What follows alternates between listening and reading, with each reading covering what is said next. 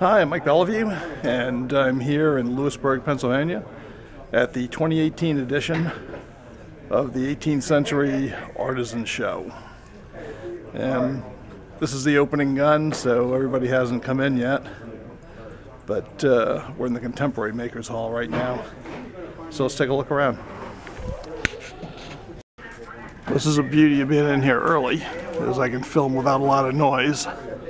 This is Ken Gahagan's display, and Ken makes some of the greatest club butt fowlers that I've ever seen.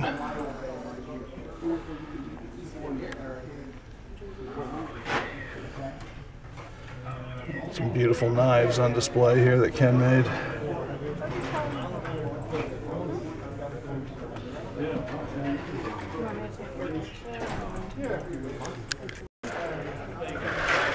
I'm at Tim Williams' table. Tim's not here yet. I'm in here pretty early, and Tim is a buddy of mine, and he makes some beautiful stuff. So he's working on one right now that's still in the white, and he's got a replica of the Davy Crockett rifle, and this interests me because that was a York County rifle, and I'm making a York County design myself right now. So I'm gonna get a few pictures of this. But of course, only in my dreams will the one I'm building look anywhere near as good as this. I could only wish for that.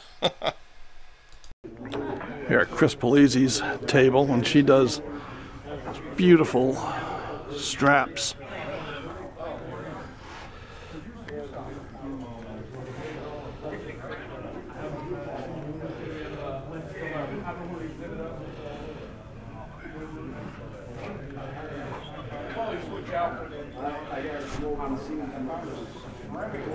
And some nice hunting frocks here. I've seen bigger ones now. I've seen that. Well, I'm here at Mark Thomas's table, and I'm going to try to get past some of the glare here, but you can see the beautiful engraving that Mark does. And he can make anything. He can make powder horns, he can make guns, and a lot of them cost a lot of money because he's very talented. But he also makes the silver jewelry, which you can get for $100 or so, and well worth it. So you can have some of Mark's engraving without spending $5,000. You know, the first time I saw this gun of Mark Thomas's, Mark told me this grain was actually painted on. And he is so talented, I believed him. But this is just a beautiful piece of burl that Mark did his usual fantastic job on. He can carve and he can engrave metal like nobody else I know. Well, as you would expect, there are plenty of gun makers here at the 18th Century Artisans Show. But part of the fun of coming to these shows is to see all of the other 18th century crafts that are represented as well. So there's everything from pottery to woodworking, some beautiful boxes. Just let you take a look at these, and then we'll move on to drooling over some guns again.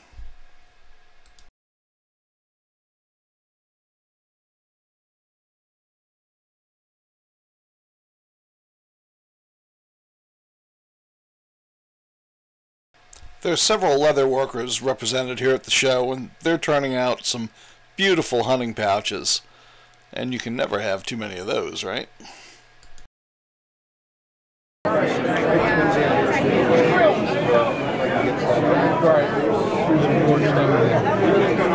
I have a pretty good collection of different guys' knives, and I thought I'm going to just do this while Herschel's still able to do it. So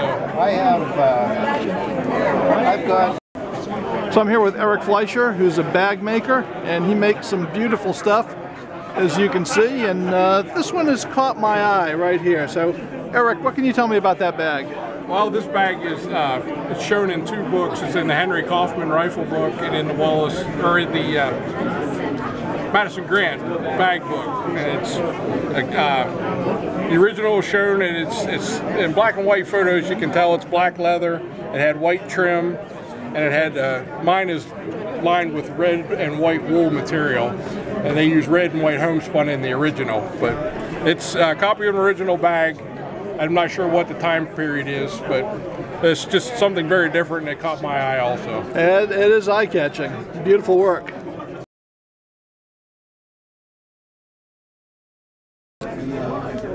I'm here with Chris Lowback, who's a gun maker, and so much more.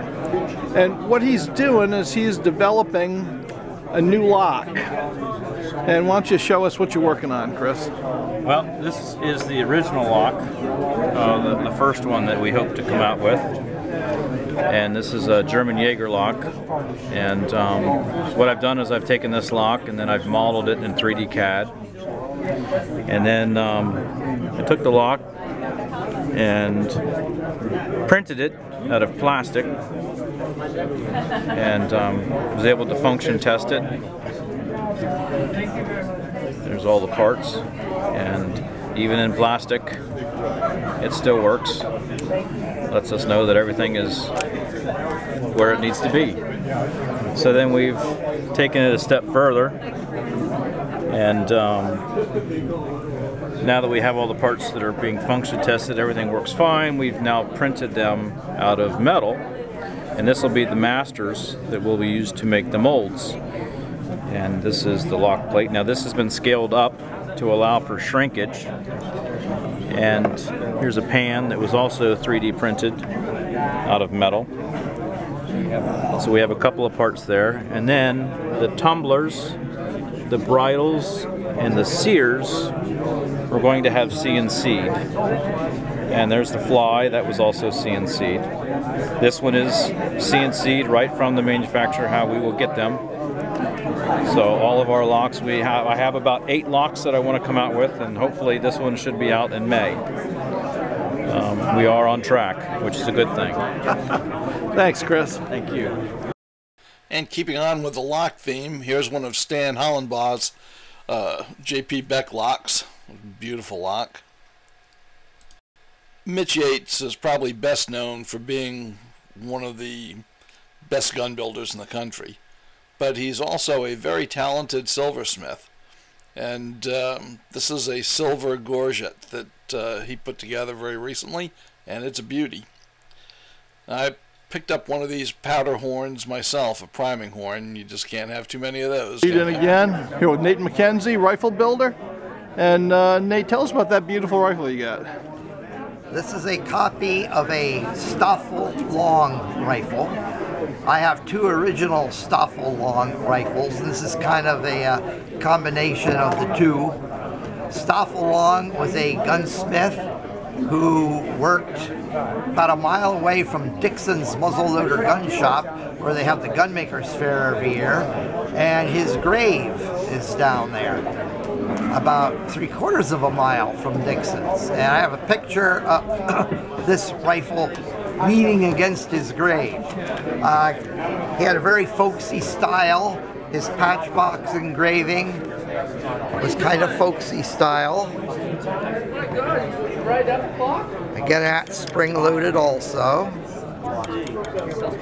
Is that a Lehigh County? Lehigh, yes, or some people will argue it's Berks because it's like right on the border. The people down there actually call it Alamangle. No carving. I have never seen a Stoffel long rifle with carving on it. It has a 44-inch Getz swapped barrel and a Chambers Golden Age lock. It's 45 years old. Yeah, it's a beautiful rifle. It is a flintlock.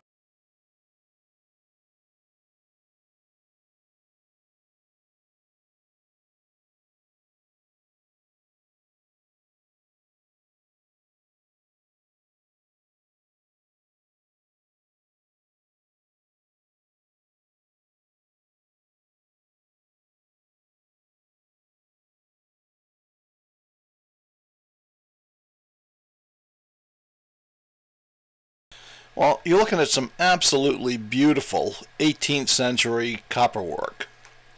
And I think it might be interesting to meet the coppersmith himself. So let's go talk to him. I'm with Peter Goebel of Goose Bay Workshops, and Peter is probably the premier coppersmith for historical copper. And he's worked on 19 different films. This is all of his work here. And Peter, can you tell us some of the movies you've worked on? Oh, sure. Master and Commander. I did The Patriot. The best one was The Muppets Treasure Island. All sorts of movies and TV shows. Lewis and Clark movie. I did Turn, a TV show. I'm doing a series now, Lodge 49. Too many to even think about. And a couple hundred museums have my work. So if I'm the premier coppersmith, I should be in for a pay raise somewhere along here, I would hope. Well, you do beautiful work. I have to say, this is absolutely gorgeous stuff. Thank you very much. Well, that does it for this year's 18th Century Artisans Show. The show runs the beginning of February every year in beautiful Lewisburg, Pennsylvania. So I'll be here next year, and maybe I'll meet you here too.